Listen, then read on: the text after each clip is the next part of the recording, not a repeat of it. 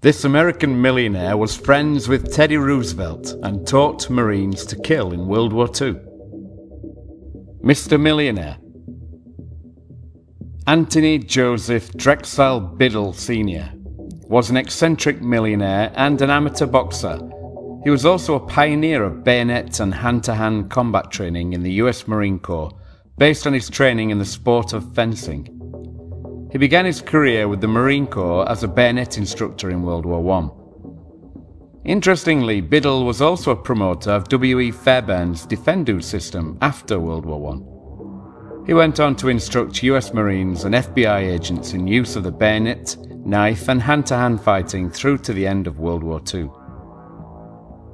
Biddle was friends with Teddy Roosevelt and led just as interesting a life.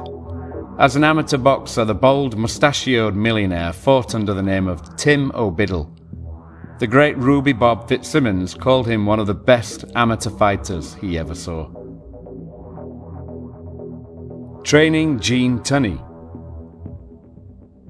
An article in the New York Times, February 15, 1942, reported that during World War I, Biddle set up a camp on his family estate at Lansdowne, Pennsylvania, and was successful in training around 4,000 men for the US Army and Marines. His system then, as later, was based on long hours of calisthenics and gymnastics to harden the recruits for the rigours of advanced hand-to-hand combat training. When he thought his men ready, Colonel Biddle would instruct them in the use of the machete, sabre, dagger, bayonet and hand grenade. He also taught them techniques of jiu-jitsu and the French kickboxing system of savate. The fighting Marine Gene Tunney took his first boxing lessons from Biddle. In the interwar period, Biddle continued to study combatives and teach Marines, and interestingly began teaching FBI recruits also. Amazingly, he managed to find the time to write several notable books on the subject of combatives. Come on, kill me. Upon the arrival of World War II, Colonel Biddle, now a still sprightly 67, was once again summoned to help train US Army, Marine and Airborne recruits the fundamentals of close combat fighting. A June 1942 article on Biddle in Yank magazine narrated several incidents that revealed something of Biddle's training methods, one of which I loosely quote here. "Come on now, kill me," said Biddle one day as a group of his Marine recruits nervously grasped the bayonets they were being instructed in. Moments later, a Marine, lying on his back after Biddle's lightning-fast demonstration of unarmed jiu-jitsu, stated that, quote, "That old geezer knows more ways to kill you with his bare hands than any man alive." In another episode taken from the same Yank magazine article related above, the reporter Lloyd Shearer states that only one man ever succeeded in getting his blade into Biddle. But in fact the old man had been wounded numerous times during his decades of bowie and bayonet sparring. In her book, My Philadelphia Father, Colonel Biddle's daughter Cordelia said that her father had 23 wounds in his chest and abdomen, and that his forearms were covered with scars. An article from 1929 reported a knife wound Biddle suffered in the left arm while training troops. Again, the Yank article reported a further encounter, this time between Biddle and a veteran sergeant. Quote, "Now come running at me with your bayonet," he ordered, "and go for my throat." The sergeant wet his lips. He clenched his gun and lunged full speed at the colonel's neck.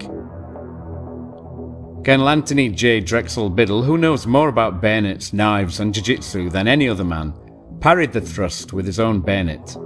Before the sergeant could mumble "holy smoke," Biddle had his own bayonet alongside the sergeant's throat, and the big buck was sweating. "That's how it's done," the colonel said. "Now let's all try it."